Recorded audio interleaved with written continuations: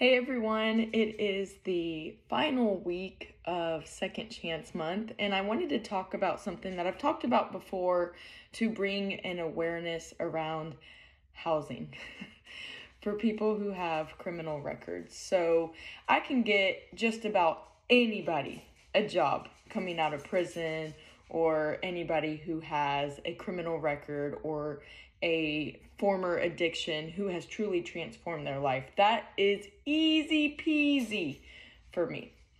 Where we struggle a lot is getting people who have criminal records access to housing.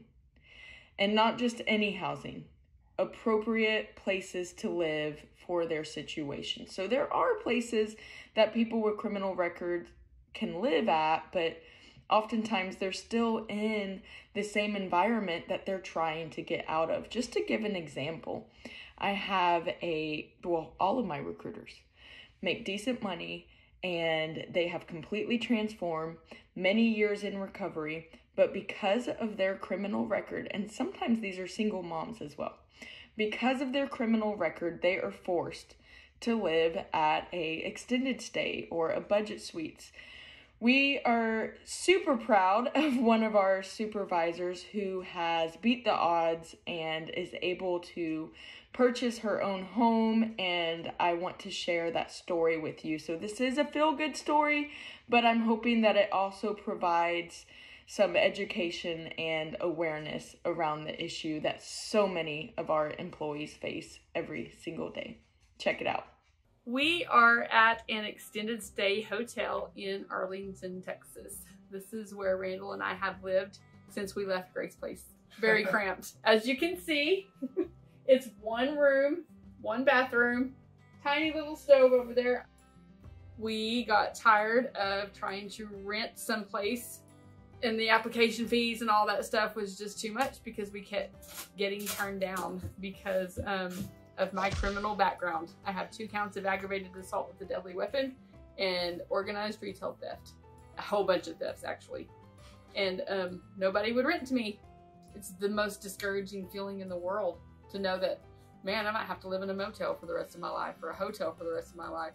It cost about $15.58 a month to live in this one bedroom, this little bitty one room hotel room. It's actually less expensive to own your own home than it is to live in an extended stay hotel. We even tried to buy a little trailer house in one of those communities. They just wanted $3,000 down, and we had it, and they said, no, you cannot buy a home and live here because of your criminal background. So one day I just looked at Randall and said, we're gonna buy a house. He said, okay.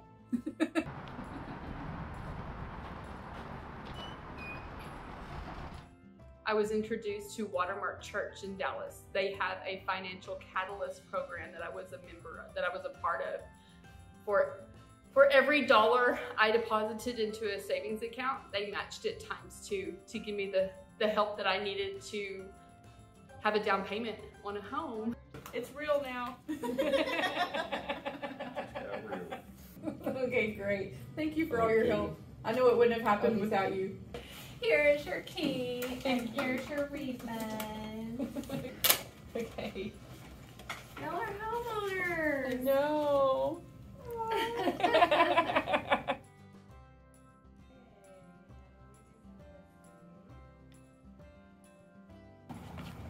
keep saying that. This is our house. We bought it. It's starting to sink in. It's just very, very overwhelming. It's been a journey. It's been a long journey. I didn't think it would ever come. I didn't think, especially 2 years ago, I was sitting in prison at this time. Well, I've just been released from prison. I never thought that I would be standing in a house that I bought 2 years later, ever. I did not do this alone. First and foremost was God. God definitely opened doors for me, and as long as I just continued to listen and go where he wanted me to go, things happen. People think that whenever you come out of prison, it's all over, but it's not. Whenever you hit the doors, it's probably even harder than it was when you were in prison, because everyone in society is gonna hold that against you for the rest of your life, and you have to daily prove yourself to people. Like, this is who I am now. This is what I am, not what I used to be. It's a daily transformation, a daily surrender, and a daily struggle, definitely. But thank you, Jesus, for Cornbread Hustle. Thank you, Jesus, for Grace Place Properties. And thank you, Jesus, for Watermark, Veritex Bank, and the Financial Catalyst program that I was a participant in, because without that, I don't know where I would be standing today, honestly. We did it.